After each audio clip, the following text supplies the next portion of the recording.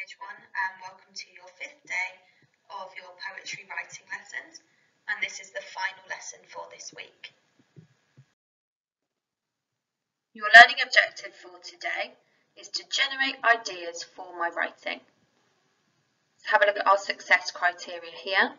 By the end of the lesson, I hope you can use words to describe an image.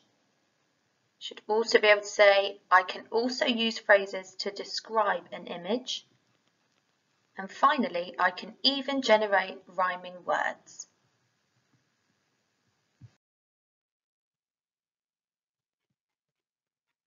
Before we get started with today's lesson, I'd like you to do some retrieval practice, thinking about all the things that you have learned this week. I would like you to complete the retrieval quiz. So it's this one here, Quickfire 5, Key Stage 1 Poetry, Does It Rhyme? You can find that on the website. Good luck! We'll start today's lesson by looking at a waggle. Can you remember what waggle means? That's right, it's what a good one looks like. Here I've got our waggle for a seaside poem, which we will be studying next week in more depth. This waggle has been identified as a good one because it has got these features of a poem that we looked at earlier in the week. I'm going to read you the poem. I'd like you to listen really carefully and see if you can hear any of these examples or see any of these features whilst I am reading it. So make sure you've got your best listening ears on, ready to hear our poem. Sea animals. What do you see in the sea? Animals moving free. Snails and whales using their tails. Seals and eels searching for meals. Catfish, flatfish chasing a fat fish. Bass and wrasse swimming in mass. Hagfish, hogfish trailing dogfish. What do you see in the sea? Animals moving free. Well done for listening so well. And if you'd like to pause the video and have a discussion with your grown-up, perhaps about what you liked about the poem, what you didn't like, and then discuss whether you could identify any of these features.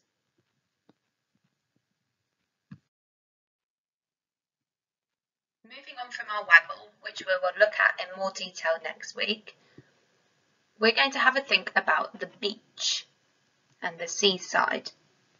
Have a look at these 5 images on your screen, because we are going to be using these images to help you write your own poem next week, similar to the waggle that we just looked at.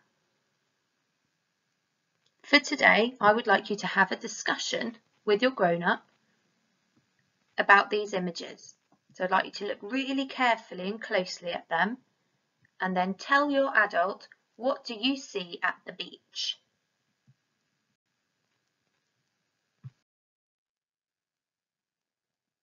Once you have had that discussion with your grown-up about what can you see at the beach using those images, that brings us to our first activity for today's lesson.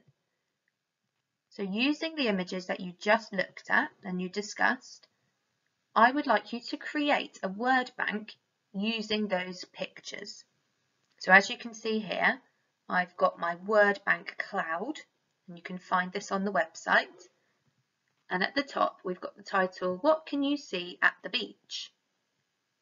In this word bank, I would like you to write down as many things that you could see in those images of the beach. So you make sure you discuss it first with your grown-up if you haven't already done so. And then I'd like you to write down your ideas in the word bank bubble. So for example, if I have a look at this image here, I can see these stripy deck chairs. So I'll get my pen and I will just write deck chairs. So that's one of the things I can see.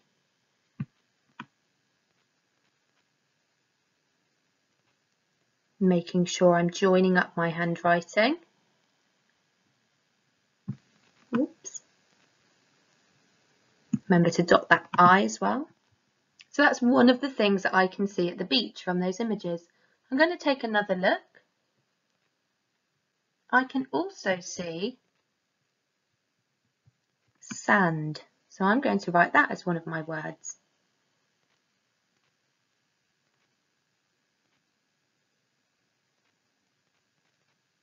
Sand. So now I'm starting to build up my word bank of things I can see at the beach.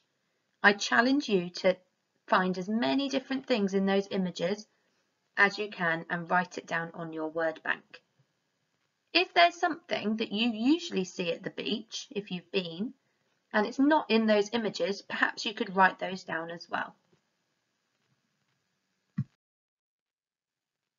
Once you have completed your word bank, which is activity 1, I'd like you to move on to activity 2 for today's lesson.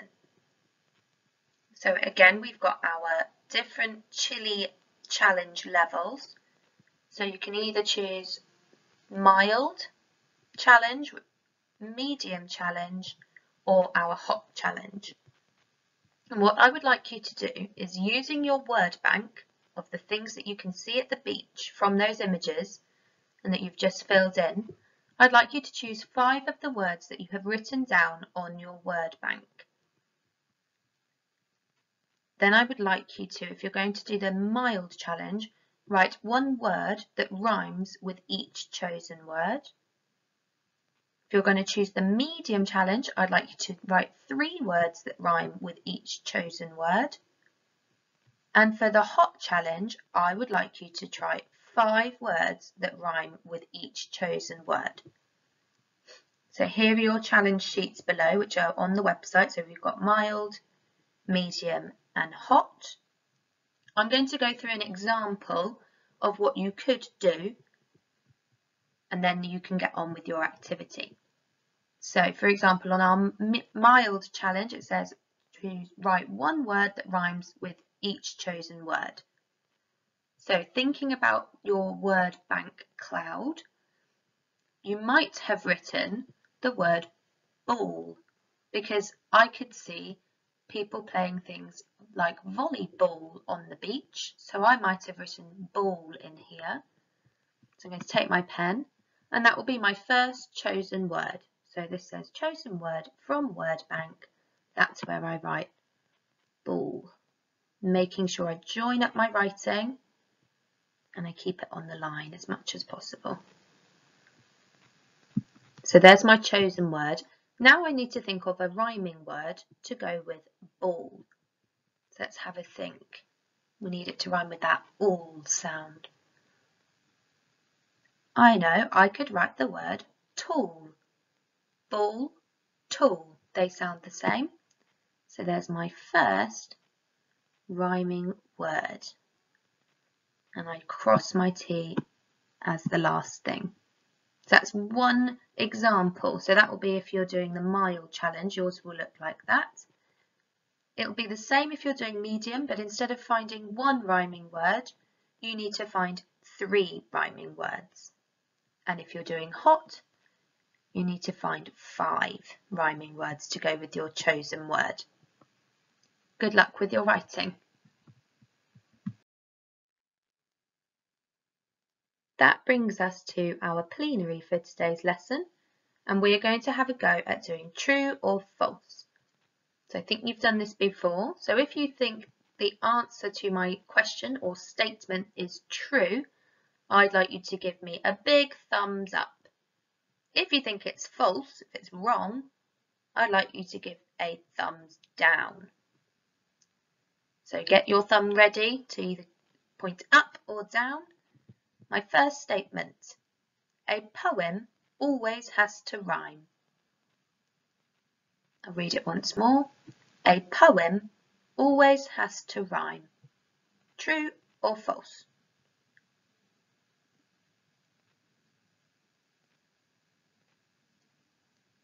That's it. It is false. Well done if you got that right. A poem does not always have to rhyme.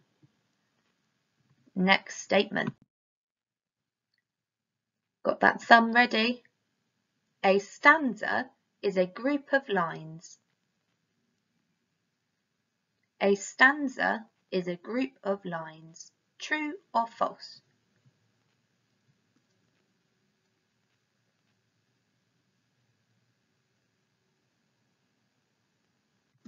Well done, that one was true. Thinking back to our features of poems that we did the other day, a stanza is a group of lines, like a chunk of writing. Next statement. A line has to have a full stop. A line has to have a full stop. True or false?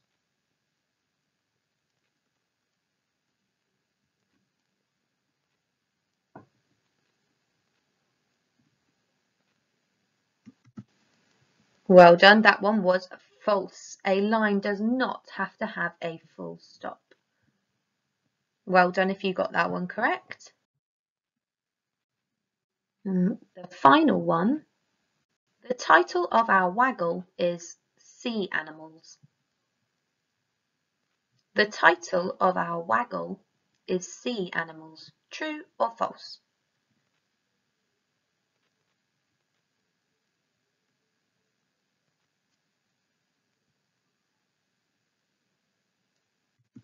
Well done. That one was true. The title of our waggle is Sea Animals, and like I said earlier, we'll be looking at that in a lot more depth next week. Right, so that brings us to the end of our lesson, and we've just got time to do a little reflection on what you have been learning today. So the lesson objective, to generate ideas for my writing. And looking at our success criteria, you can tick the air if you think you got the success criteria right, if you feel confident that you can do these things. You can dot it if you're not sure, or you can give yourself a tick and a dot in the air if you're not quite there yet. So the first one says, I can use words to describe an image. So if you were able to fill in your word bank to describe those beach pictures, give yourself a big tick. Next, I can also use phrases to describe an image. So if you put more than one word, if you put a phrase like golden beach, give yourself a tick. And finally, I can even generate rhyming words. So in activity 2, if you were able to quite easily come up with some rhyming words for your chosen words from your word bank, give yourself a big tick.